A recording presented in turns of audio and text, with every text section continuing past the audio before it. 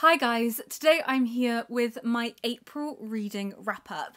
April was by far the best reading month I have had so far in 2019, not just because of the number of books I read, but because of the quality of books I read. I really enjoyed reading in April. I couldn't stop doing it. It was kind of turning into a bit of a problem because all I wanted to do was read, but I read so many good books and I've been really looking forward to sharing them with you. So I'm going to do something a bit different with this reading wrap up, and I'm going to start by sharing with you my top 3 books of the month. The first one I want to show you is just the best. It's one of my all-time favourite books now. It's so amazing, and it is The Morning Gift by Eva Ibbotson. You may have seen in my March reading wrap-up that I read Magic Flutes by Eva Ibbotson, and I really fell in love with her writing. And then I went to Bologna at the start of April. I was really nervous because it was the first time I had taken an aeroplane by myself, and I felt so sick and I felt awful, and I knew that I needed to read a book that I was going to love. And just something about this book just drew me into it, and I knew that this was going to be the perfect book to read, and I was not wrong. I couldn't stop thinking about it the entire time I was in Bologna. I couldn't wait to get the flight back so I could have uninterrupted reading time. I fell head over heels in love with this book. This is one of Eva Ibbotson's adult novels, and it's about a girl called Ruth who is living in Austria at the time of the Anschluss, when Austria was annexed, and she has to enter into a marriage with a man called Quinn in order to get her to safety in England. You know when you get those perfect fan fiction tropes? I feel like the fake marriage trope is one of the best. Like it's like the fake romance, fake marriage trope, and this was not a super tropey book, but it had so many elements to it that I loved. I love Eva Ibbotson's protagonist. So Ruth is, I think, my favourite of her protagonists so far. She's really intelligent and loves reading about animals and nature. In particular, she is a child and is reading about the sex lives of certain animals, and she also is super caring. She really cares about the people she's around, and there is one scene in this book where she is walking along the street at the university she attends, and she hears this bleating noise, and it is a sheep in one of the science labs, and she goes down and starts reading poetry to this laboratory sheep. And I think that says a lot about Ruth's character. There was just so much about this book that I loved that I'm actually really disappointed in myself that I can't fully articulate it, but I think that Eva Ibbotson's novels are the perfect cure if you're feeling a bit down, if you're feeling a bit worried or anxious about anything like I was about flying. She puts you at ease. I think that's the best way of putting it, and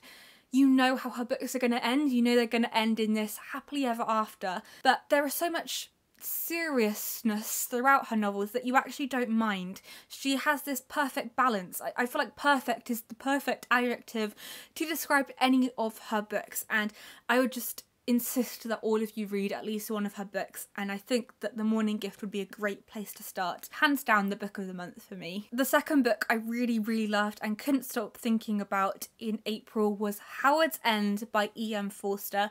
I'd previously read A Room with a View, and whilst I liked it, it didn't quite stun me in the way that I hoped that it would, but I think that I had that reaction to it because I was waiting to read Howard's End, and let me tell you, this is pretty much my perfect classic. I never really felt like I loved Edwardian literature because you all know how much I love Victorian classics, but I had been waiting for this book. There was something about it that I read it in that moment and I sped my way through it. I read this book so quickly. This is about 3 groups of people who are part of 3 different classes. The main characters, I suppose, are the Schlegels. They are kind of in the middle, and the Schlegels are Margaret and her sister Helen, as well as their brother Tibby, but Margaret and Helen are the main focus of the book.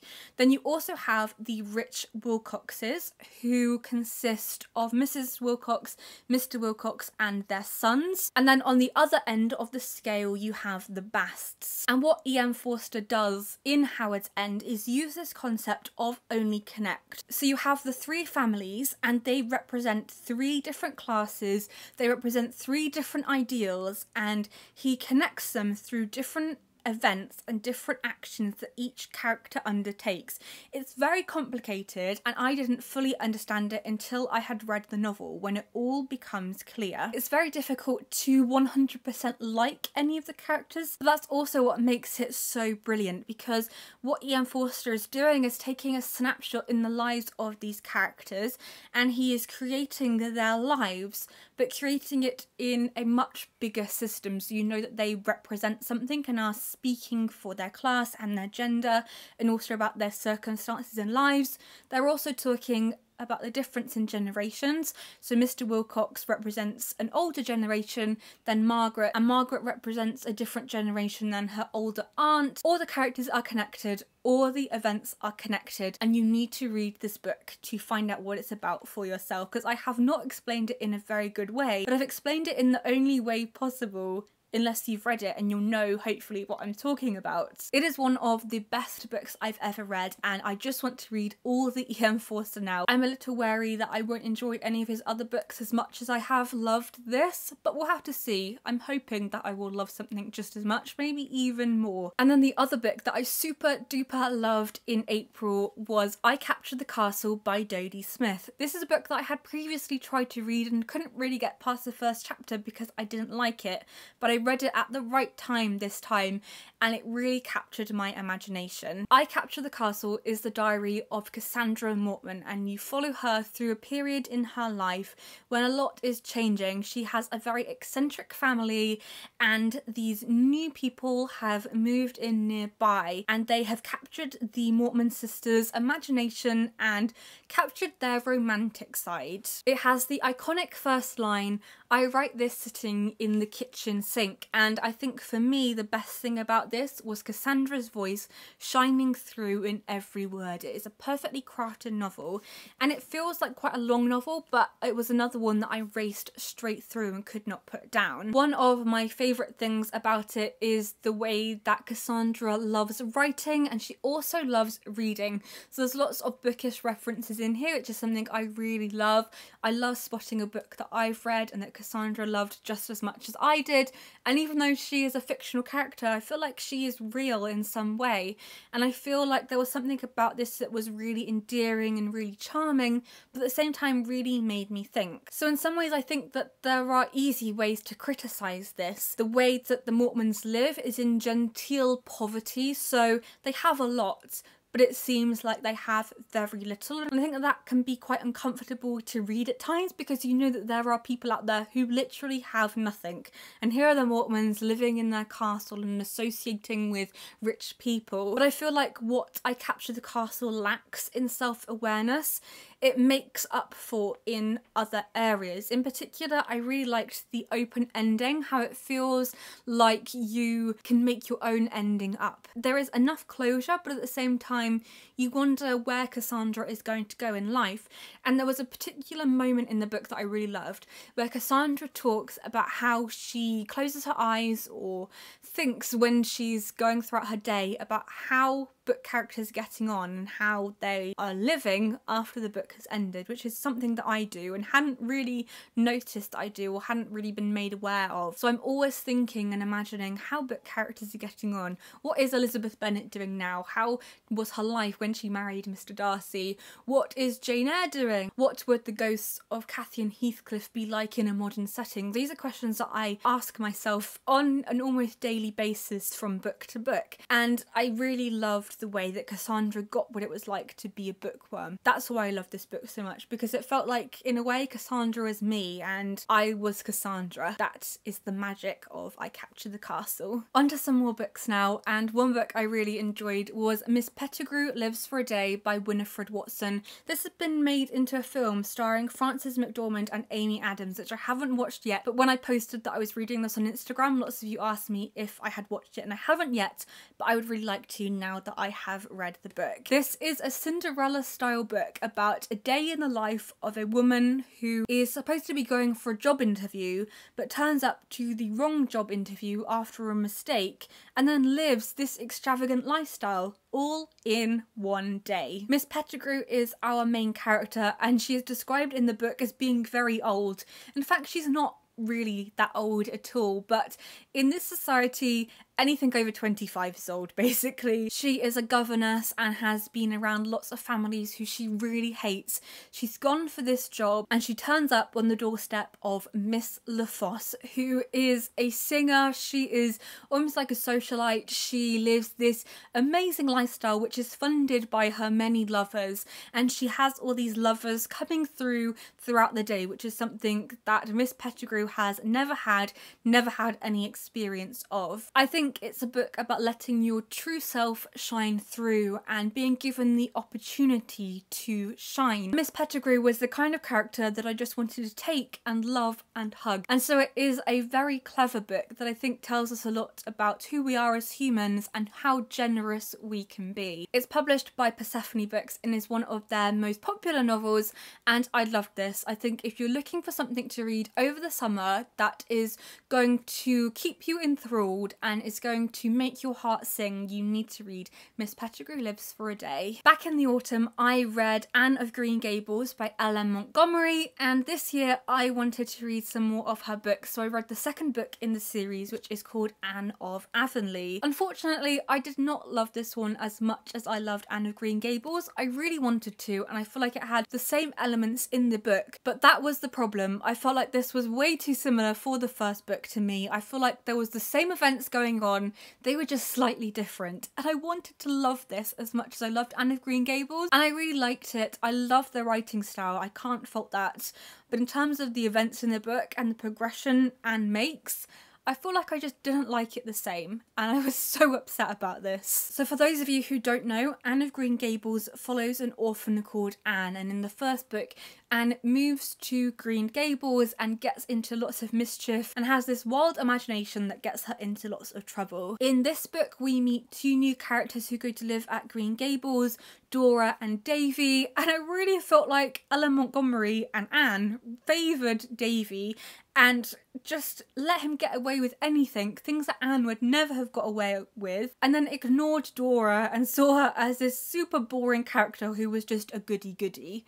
And I hated that. And there was also this new character called Paul, who Anne just loved because he was like her, and he was so boring.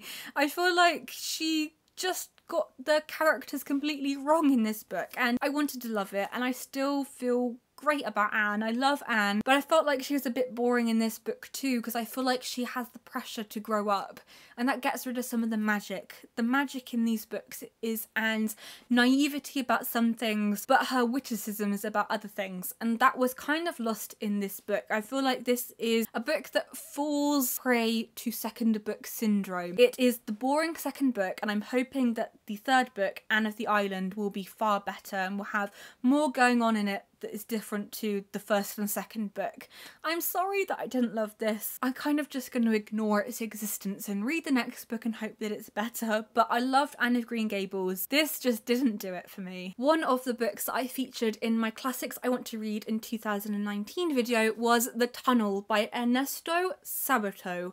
I'm not sure if I'm saying that right, but in my last video I pronounced it Sabato, and I was told that that was wrong, so please do tell me if I'm getting it right this time. He was a fascinating Argentinian author, and I'm loving reading more classics in translation this year. This is a really intense book, and I started it in January and finished it in April because I had to put it down in between, because this is told from the perspective of a man who has murdered this woman who he has been obsessed with, and you're reading about this obsession knowing that he has killed her, and it is just a mind-blowing book to read because he is trying to tell you why he was right in murdering her, and he has no remorse whatsoever for what he has done. I read this not knowing if any of it was real. The only real thing that you know has happened is that he is in prison for murdering this woman who has seen his artwork and somehow sees into his soul, and he tracks her down and stalks her, and it's this game of, is it real,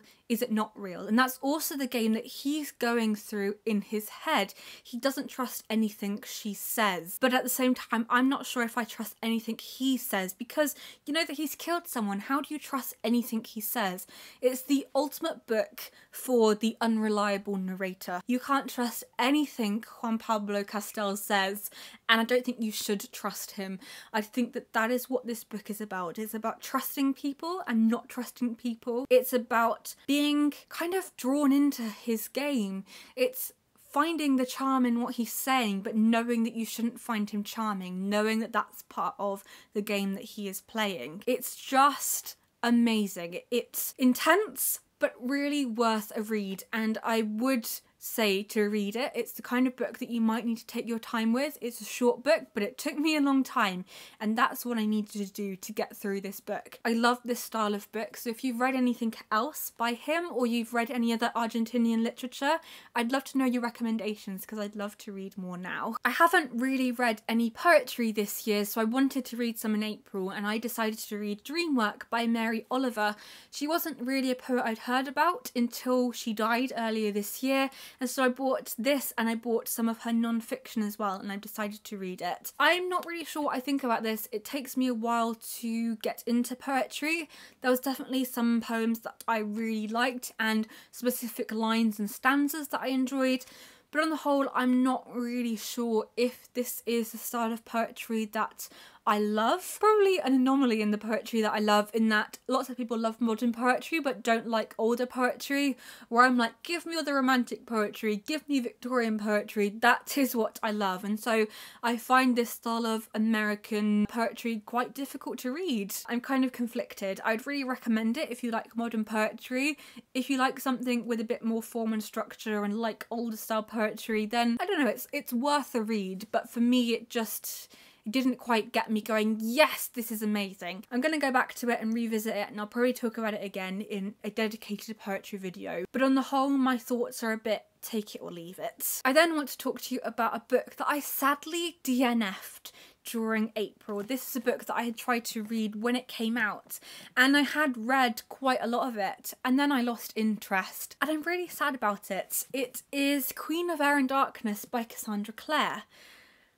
I want to love this book. The Shadowhunter books mean so much to me, but I started reading them just before I turned 13, and I'm now nearly 20, and that is a long time to follow the same series, or different series, but you know, in the same world. I feel like I've outgrown these books, and I might go back to them at some point, but I really just lost interest in finding out what happened, and I want to be sad about that, but sometimes you just gotta let things go and you've got to move on. I can go back to them again if I want to, I can reread them, I can probably read some of her other series, just not for me at this moment in time. No criticism against the book, it is a great book. It is, you know, well crafted and well thought out. I have moved on in my life, and that is a really scary thing to say, but it's just not what I need at this point in time. And that is okay. Sometimes we move on from things. I am fine with that. And then the final book I want to talk to you about is another Eva Ibbotson book. This is The Secret Countess, which is another one of her adult novels. This is about a girl called Anna who has fled Russia with her family during the revolution, and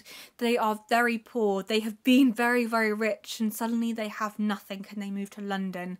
And then Anna moves to Wiltshire to become a secret maid. She moves to this grand country estate just after the war, and she has nothing, and she wants to have nothing. She wants to live undercover and find out what it's like to live like that. She wants to earn money for her family and make something of her life. Eva Ibbotson has these fantastic romances, but this didn't quite cut it for me. I loved this book. I read it in I think 3 or 4 hours. I couldn't put it down. I didn't feel like there was quite that romantic feel for me. I didn't feel like it was quite as believable as, say, The Morning Gift, which was just incredible. I loved this. I really liked it and enjoyed it. I wouldn't say that it is her best book, but I also know people who think that it is her best book. So I feel like with Eva Ibbotson, you kind of just got to read all of her books, and they are all great, but some of them are just more spectacular than others. And this didn't quite cut it for me, but it was still a brilliant book. So those are the books that I read during April. I really hope you enjoyed this video, and I would love to know in the comments what books you read in April and what were your favourites. So thank you so much for watching this video, and I will see you guys soon. Happy reading!